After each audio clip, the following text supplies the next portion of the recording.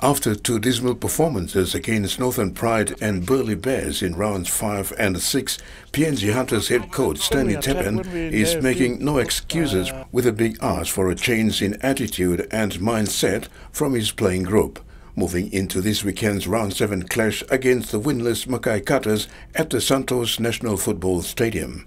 After the Easter long weekend break, the Hunters had an extra week off, which did not help. Coach Teppen, however, said as a professional outfit, there's no excuses for the past two losses, which were winnable. He said lack of intensity and consistency in their defense, coupled with incomplete sets and ill discipline, really let them down, adding they need to be better against the Mackay Cutters this weekend. Teppen said the team will be without Sakias Komati, who has been suspended for one game.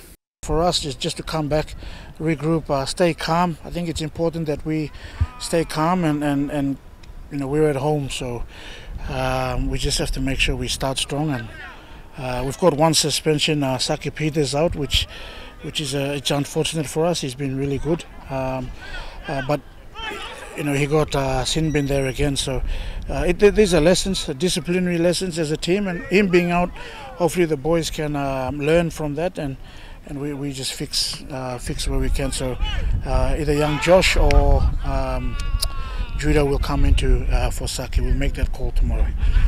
Teppen said while there'll be a number of positional changes, last week's team will be maintained, and also highlighted the importance of having impact players coming off the bench. We've been lucky. We started Koso last week. We just thought that you know, try something different from that Pride game, but he'll go back onto the bench. Junior will start with Epil, unchanged except for Saki going out because of suspension. But otherwise, yeah, we just need the bench boys: Henry Wan, Koso, Tommy Moide, and whoever plays that 14 role to bring energy.